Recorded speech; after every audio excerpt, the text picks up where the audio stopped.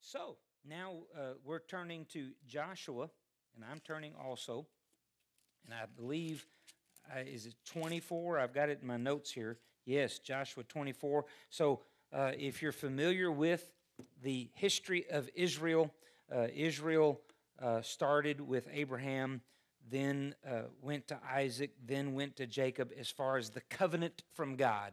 God covenanted. And remember, a contract is based on distrust. A covenant is based on trust. And so God came to Abraham and said, I'm going to make a great nation out of you. He died, Isaac his son. God came to Isaac and reestablished the covenant. Isaac died, and then we get to Jacob, and God comes to Jacob and reestablishes the covenant. And then Joseph is separated from the 12 tribes of Israel. Jacob's name was changed to Israel, the Prince of God. And he has 12 male children that the Israelite tribes come from. And Joseph is sold into slavery, and that's a whole nother story that we will get to later in this series. But as a result of God's providence, his hand moving before the Israelites even knew they were in trouble, God sets Joseph up as the second in command in Egypt. And when a famine comes upon all the land, the children of Israel move to Egypt for God to care for them. Well, that's all well and good, but when 400 years advance, now they've become slaves to the Egyptians. God had blessed the children of Israel so much that the pharaohs said, they're getting greater than our people. If we don't enslave them, they're going to take over the joint.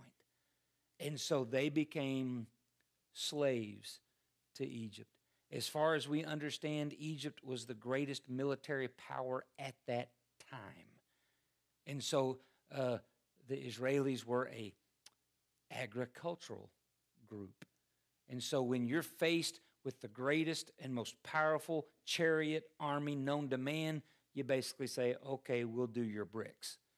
And so they started building bricks for the nation of Egypt. Well, after 400 years, the children of Israel cried out to God over and over and over. And if you'll read those last few books of the first 5 of the books of the Bible, you will see there how the Bible says that God heard their prayers.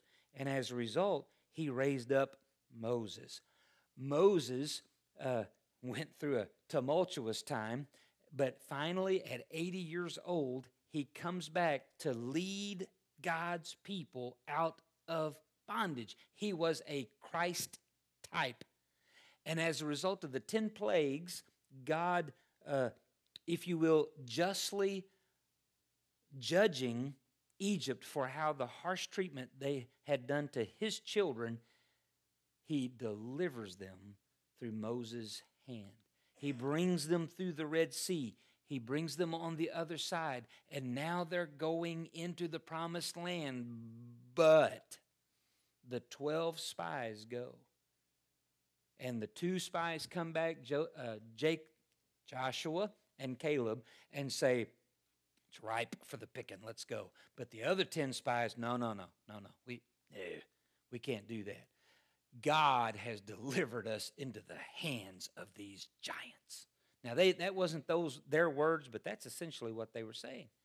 And so the children of Israel were now judged themselves into 40 years of wilderness traveling. And this is what happened. Every person over the age of 20 died in the wilderness because of their unwillingness and being unfaithful to follow God's word. And then every person 20 and under, they were now, after 40 years, 60-year-old and under. And Joshua is established as the leader. Moses has long died. And Joshua is the leader. And the book of Joshua tells the story of how God gave the promised land into Israel's hands. So now at the end of the book, Joshua is giving his farewell. And what we're fixing to read here in just a few moments is exactly that. It's Joshua's farewell to the children of Israel. Now, I'm going to tell you, a man after God's own heart, a woman after God's own heart, cares deeply about those following them. Amen, church? They care deeply about passing the baton. They care deeply about raising up a new standard, watch this, that will hold the standard.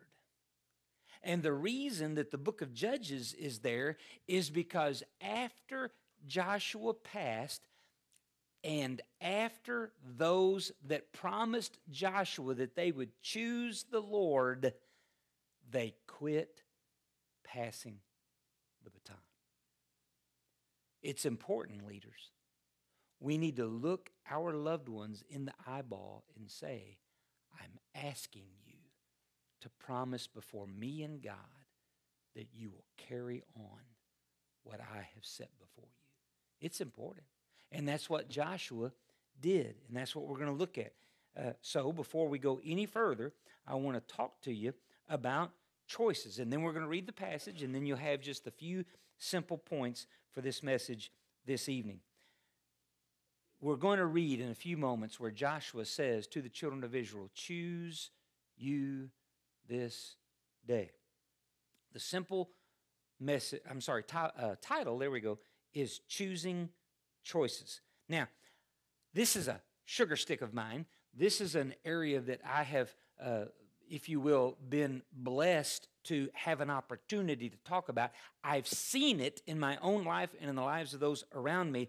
This is pretty much where the rubber meets the road on having a good life. If you make good choices, God's going to bless you. He's going to bless you. I call it getting under the spout where the glory comes out. Watch what I have not promised you. I've not promised you a bed of roses. I've not promised you sunshine and roses. You're still going to have difficult days, but watch this. You're going to have the God of the universe walking those difficult days with you. And boy, that makes all the difference in the world. And so these are just some statements about choices that have really honestly guided my life. They've guided my preaching, and they are how I try to make good choices. First, and if you're new to us, you've not heard this story, but everyone else here has heard it probably 100 times. But I got an opportunity to preach a crusade in Colorado, and John Smith said, the problem here, Brother Ben, is everybody wants to tell us, don't you worry about us, we're fine. Well, that's where this comes from. Good decisions are based on good information. Help me understand why you're good. What information are you basing that on? Good decisions are based on good information. Now, just as a funny aside, I go back in my mind to when Benjamin and I were over here on the Ballou property, and you may or may not know it, but there are some deep caves. There's some crevasses. In other words, there's some big old ditches, and me and Benjamin thought we got the bright idea. We're going to jump one of them. Yeah, this is a few years ago, so I'm still in my 50s when we're doing this. Benjamin, no problem, jumps over. And so I'm getting ready to go. Benjamin's got the iPhone recording so that we can make millions when I die. And I've scoped it out. I've figured it out. I've figured which foot I'm jumping on and the whole 9 yards. I got a surgical repaired hip. Remember that? And I started and I went, no, I'm not doing that. Good decisions are based on good information. You're old, Ben. You hurt. You've got a bad hip. You don't quit it. Stop it. Look here, you're not doing this. You know, you've got to be able to be in control. So here's the next one. You win or lose by the way you choose. You win or lose by the way you choose. That comes from Ants Hylvania, an excellent children's play that we've done years ago at the church camp. Here's a good one. This is from Adrian Rogers. Gavin and Denise gifted me this Bible from Adrian Rogers, and it's in here. I tried to find it, but I couldn't. I thought it was actually in the book of Joshua, but it's not. Good. Oh, here we go. You can choose your choices. You can't choose your circumstances. You can choose your choices. You can't choose your circumstances as a result of those choices. And so, yeah, you want to do that? Go right ahead. You can't necessarily choose what's going to happen as a result. Well, I didn't think they'd act like that. Well, I didn't see that coming. Yeah, because you made a poor choice. Now, this is a big one here. And this is really more a statement of reality than it is advice. We are free will moral agents. We are free will moral agents. You have the right to choose. That's why Brother Tom famously says, and he heard it from someone else, God doesn't send anyone to eternal punishment, but he respects their decision. And if you and I choose not to accept Jesus Christ and the finished work on the cross for our sins, he's going to respect that decision. But that's a poor decision in our opinion. Good decisions are based on good information. But watch this. We are a free will moral agent, but we are not free from the responsibility of those choices. Those choices and the responsibility of the circumstances are going to come to roost. Brother Gavin famously said years ago now that in the Garden of Eden, there was the tree of it's the tree of knowledge of good and evil, and then the other tree is which God said you can absolutely eat of this tree every day. Their sustenance could come from this tree. There were other things to eat too, but absolutely this tree would sustain them. And here's what I love about that, and Brother Gavin's the first one I ever heard say it. Every day that Adam and Eve walked by that tree and there was fruit on it, that was God saying, I love you. Every day that they walked by the tree of the knowledge of good and evil and did not partake, that was them saying, I love you. Every day, church, when the sun comes up, that's God saying, I love you. Now we have an opportunity by our obedience to say, and God, we love you. If you love me, keep my commandments, Jesus said. Good choices can be overshadowed or unmade by bad choices. You ever had a day that just started out great, but then one poor choice after another? Not a good day anymore. Good choices can be overshadowed or unmade by bad choices. But watch this, the reverse is true. Bad choices can be overshadowed or unmade by good choices, depending upon the length of time and goodness of God. Sometimes you need some time to go by. I have seen relationships healed because of good choices after good choices, even though a really bad choice was made years ago. But over time and the goodness of God, healing happened. The best choices are the best choices that are remade over and over till they cannot be unmade. Those are the best choices. You wake up, you spend time with God, you live your life in obedience to God, and you repeat, and go to heaven. That's where we're all hoping to get to. Amen, church? The worst choices are the choices that set in motion circumstantial consequences that cannot be undone. Cannot be undone. You know, we have a drug right now that in some cases can reverse a bad decision with fentanyl or, these drugs. It's called Narcan. But it doesn't work every time. And sometimes you make a choice that cannot be reversed. Good choices. Now, I shared those with Dawn. I didn't share the points of the message that are coming up because I wanted her to stay, in tune. And this is the one that Dawn added. Good choices can be difficult to make. Good choices can be difficult to make. Good choices are easier to make with good advice. There's safety in a multitude of counselors. My sister-in-law taught my nephew, her oldest son, to do the green light, yellow light, red light method with his advisors. So when he had a tough question or a tough decision, he would usually go to her first, and she would say, have you talked to your uncles / spiritual advisors?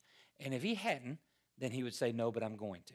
And so on occasion, he would call me and say, okay, Uncle Ben, and I knew, what they had agreed upon. He said, I just need to know from you. I need to tell you the situation. You tell me green light, yellow light, or red light. And so he'd tell me what's going on, and I'd tell him, in my humble opinion, Brian, it's a, green light, yellow light, red light, whatever the case may be. Now, I'm going to probably tell you more than he would want me to tell you, and that's okay. I don't think he watches our services, so it's okay. If you don't tell him, you're going to see him in 2 weeks. Don't tell him I talked about him. Brian got hurt. Brian got hurt in the start of his ministerial career. And so he basically washed his hands of the group that he had been a part of all his growing up days. And the reason that he got hurt was because someone didn't buy into the vision that him and 2 other men had. Everybody's got a choice. We've had people come here and want us to do something for them. Well, they have a choice to ask, but we have a choice in the matter too. We don't have to do everything an entity wants us to do. Amen, church? It's called freedom. We have freedom. And it's not, you'd be surprised at the requests that this church gets in the thing. And your pastor and the leadership of the church, if it's not good for this church, we say thanks, but no thanks. Well, when an entity associated with this, association said thanks, but no thanks, then they went, okay, fine, and left. 10 years later, the Lord's bringing him back around to us, and he's struggling. He's struggling. You know what I told him? Well, what makes you so hot that you don't have to go the same route I didn't start out as a pastor. I started out as a youth director, youth and music. And I worked my way to where the Holy Spirit said, you're ready. Brian, everybody's got to start somewhere. Church, that's good advice. That's good advice. And young people, please hear me. You're really not advantaged to start off up here. You need to start right here and work your way up and work hard. God will bless you for that. Now, when you get up here, you're still not too good to do whatever needs to be done. I'm going to get in a water slide tomorrow that's got water that's at least 12 months old because we ain't washed it out since last camp. Well, that ain't too wise. Well, I'm going to wear rubber boots. But I'm not too good to do that. It needs to be done. So here we go. You ready? This is going to go quick. How to make good choices. Point number 1. Learn from the past. Now, here's a fellow that I don't take all of his advice, but this advice is good. Get experience as cheap as you can. If you want good experience, watch YouTube videos on gun accidents or felling trees with a chainsaw. You can get experience cheap, and you don't want to go through what those guys went through. Get experience as cheap as you can. Joshua is talking to the Israelites that they had absolutely seen the wrong way to do it, and they had seen the right way to do it. And that reminds me, we need to read the Scripture. Will you stand for the reading and reverence of God's holy word? Here we go in Joshua 24. And Joshua gathered all the tribes of Israel to Shechem and called for the elders of Israel and for their heads and for their judges and for their officers, and they presented themselves before God.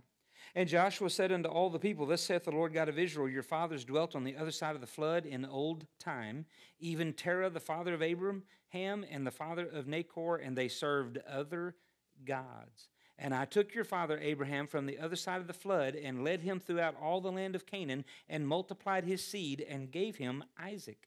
And I gave unto Isaac Jacob and Esau and gave unto Esau Mount Seir to possess it. But Jacob and his children went down into Egypt. And that's what I shared with you earlier. I sent Moses also and Aaron, and I plagued Egypt according to that which I did among them. And afterward I brought you out.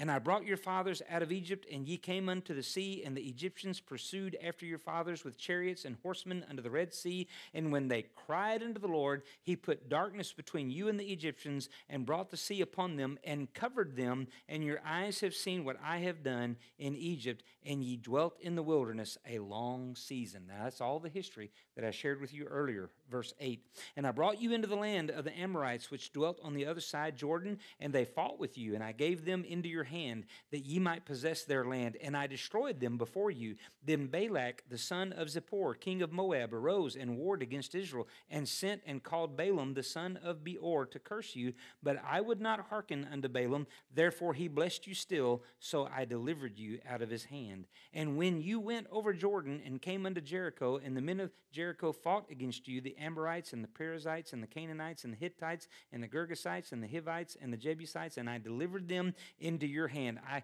got a 4.5-year college degree to be able to say those words. Here we go in verse 12. And I sent the hornet before you, which drove them out from before you, even the 2 kings of the Amorites, but not with thy sword, nor with thy bow. And I have given you a land for which you did not labor, and cities which you built not, and ye dwell in them. Of the vineyards and olive yards which ye planted not, do you eat. Lavish provision. Verse 14. Now therefore, Joshua is speaking. He's been speaking to them at words that the Lord wanted him to say, but now he's speaking to them as Joshua. Now therefore, fear the Lord, and serve him in sincerity and in truth, and put away the gods with which your fathers served on the other side of the flood and in Egypt, and serve ye the Lord. And if it seem evil unto you to serve the Lord, choose you this day whom you will serve, whether the gods which your fathers served that were on the other side of the flood, or the gods of the Amorites in whose land ye dwell. Here it is. But as for me and my house, we will serve the Lord. And the people answered and said, God forbid that we should forsake the Lord to serve other gods. For the Lord our God, he it is that brought us up out and our fathers out of the land of Egypt from the house of bondage, and which did those great signs in our sight, and preserved us in all the way wherein we went, and among all the people through whom we passed. And the Lord drave out from before us all the people, even the Amorites which dwelt in the land. Therefore we will also serve the Lord, for he is our God. Now, he stops here and does something pretty interesting. He argues with them. And Joshua said unto the people, you cannot serve the Lord, for he is a holy God. He is a jealous God. He will not forgive your transgressions nor your sins. If you forsake the Lord and serve strange gods, then he will turn and do you hurt and consume you. After that he hath done you good. And the people said unto Joshua, nay, but we will serve the Lord. And Joshua said unto the people, you are witnesses against yourselves that you have chosen you the Lord to serve him. And they said, we are witnesses. Now therefore put away, said he, the strange gods which are among you, and incline your heart unto the Lord God of Israel. And the people said unto Joshua, the Lord our God we will serve, and his voice we will obey. So Joshua made a covenant with the people that day, and set them a statute and an ordinance in Shechem. And Joshua wrote these words in the book of the law of God, and took a great stone and set it there under an oak that was by the sanctuary of the Lord. And Joshua said unto all the people, behold, this stone shall be a witness unto us, for it hath heard all the words of the Lord which he spake unto us. It shall be therefore a witness unto you, lest ye deny your God. So Joshua let the people depart, every man unto his inheritance. And it came to pass after these things that Joshua the son of Nun, the servant of the Lord, died, being 110 years old. And they buried him in the border of his inheritance in Timnath-Serah, which is Mount Ephraim, on the north side of the hill of Gash. Here it is. And Israel served the Lord all the days of Joshua, and all the days of the elders that overlived Joshua, and which had known all the works of the Lord that he had done for Israel. Father, we ask you to add your blessings to the reading and preaching of your holy word. In Jesus' name, amen. You may be seated. We're almost done. Hang in there. Learn from the past. Joshua reiterated the past. The Egyptians, the Amorites, other gods. You saw what happened to them. Choose. God has blessed you all the way. Choose. but let the past guide you. Under point number 1, learn from the past. Be honest about the results, good or bad. Next, realize the majority is seldom right. You notice Joshua didn't come before the Israelites and say, we're going to vote today whether or not we're going to choose and serve God. He led them. Fathers, husbands, leaders, parents, teachers, we've got to lead. Don't take a vote. Lead. It's important. Next, be willing to stand alone. Be willing to stand alone. Church, we're in a time of our existence that some of us are going to have to stand alone for righteousness. God will stand with you. Point number 2, live in the present. So learn from the past, but live in the present. The choice to live for God starts with the choice of eternity. If you're here tonight and you've never, ever prayed to receive Christ as forgiveness of your sins, that starts tonight. If you want to know more, we're going to have an invitation. We're not going to go a long time with an invitation, but we're going to have an invitation, and that would be your opportunity to come forward. We'll send you with someone gender appropriate. They'll share the gospel with you. The choice to live for God starts with the choice of eternity. Good choices are backed up with good practices. Good choices are backed up with good practices. Baptism. If you've been saved but you've never followed the Lord in baptism, we call it the first step of obedience. You need to get that taken care of. Discipleship. It is this church's responsibility, whether it's through Sunday school, Awana, CR, it is this church's responsibility to disciple, to train followers of Christ for those that are saved and baptized. Daily worship, not just on Sundays, daily worship. Tithing, yeah. And these are all things that are good decisions to make. Watch this, as a practice of good choices. Point number 3, future choices. Choose you this day must be repeated every day. Choose you this day must be repeated every day. Are you going to serve the Lord tomorrow morning when you wake up? Tuesday, Wednesday, Thursday. Every day starts with today, Lord, I choose this day. Did you notice that Joshua said, fear of the Lord? Fear the Lord. Why? Because God is a jealous God. He will lovingly correct you for your sins. Watch this. We are also, though, in the New Testament covenant. Hallelujah, praise the Lamb.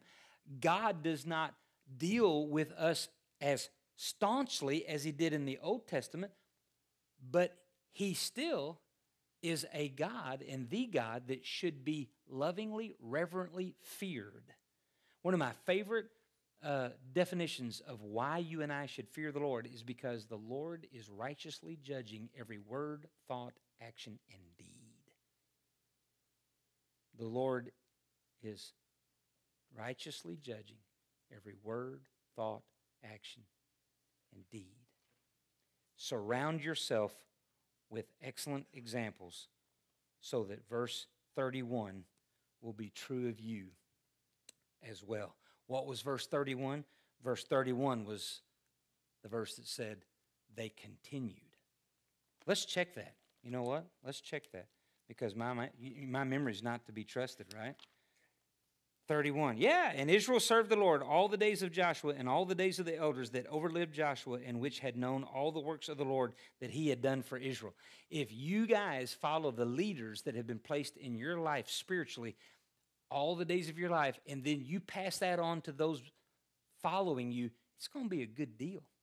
It's going to be a good experience. So here's a word to the backslidden, and we're almost done.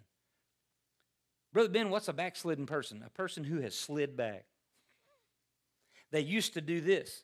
They used to go to every service. They've slid back. They used to have quiet times. They slid back. They used to share their faith. They slid back. And no, this isn't a dance. Because you know I can't dance. But watch this. Remember what it was like when it was right. Gerald Mitchell used to say, if you're not closer to the Lord, even by one step, than you were a year ago, you're backslidden. Boy, he was right. Remember what it was like when it was right. Realize when it's not that way anymore. Lord, I have slidden back. I have quit following you the way I used to. Repent. Lord, I'm sorry. You're right. I'm wrong. Return. Lord, do the old works again. Open up that Bible tomorrow. Spend time with him. Share your faith. Fill in the blank. If you're here tonight and any of this has hit you, let's turn this into an old-fashioned altar. Let's seek the Lord. Choose you this day who you will serve. Now, remember, it's not enough. It's not enough for every person here to do this. We've got to call our loved ones to the same standard. I have this expectation of my daughter and 2 sons. I have this expectation of my wife and those, if you will, that follow me. We need to have the same expectation of those around us. Will you stand, musicians? Will you come?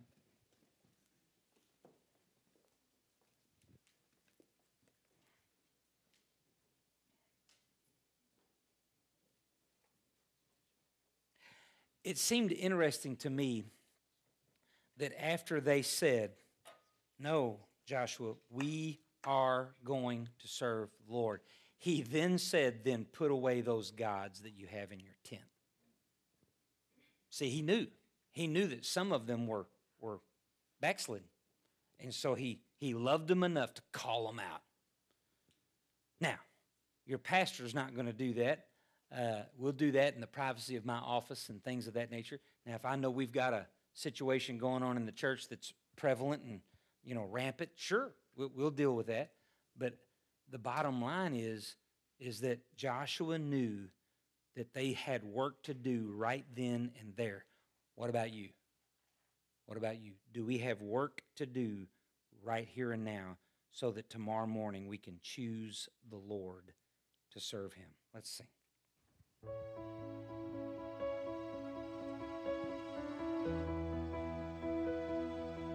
Will you come?